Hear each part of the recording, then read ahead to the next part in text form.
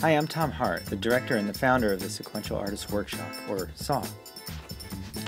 We're a school, studio, gallery space, promotion and publishing house for comics, graphic novels, sequential art.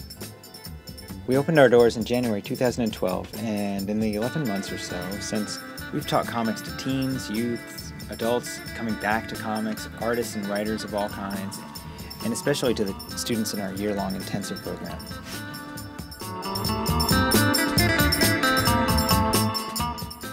Our students are getting a great education.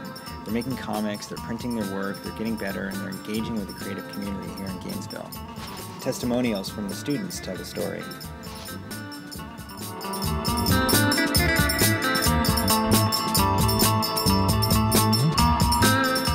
What else do we do at SAW? We've hosted 14 art shows and book release parties, highlighting the work of underexposed artists like Tom Galambos, Derek Ballard, Caroline Paquita, Justine Mara Anderson, and more. We earned a grant from a local community organization and a City of Gainesville grant. We applied for a State of Florida Humanities grant. We've given 2 grants to comics creators with plans for more. We partnered with the Department of Defense to create a comics portal for returning veterans. We teamed up with departments from the University of Florida, as well as the Harn Art Museum and the Florida Museum of Natural History.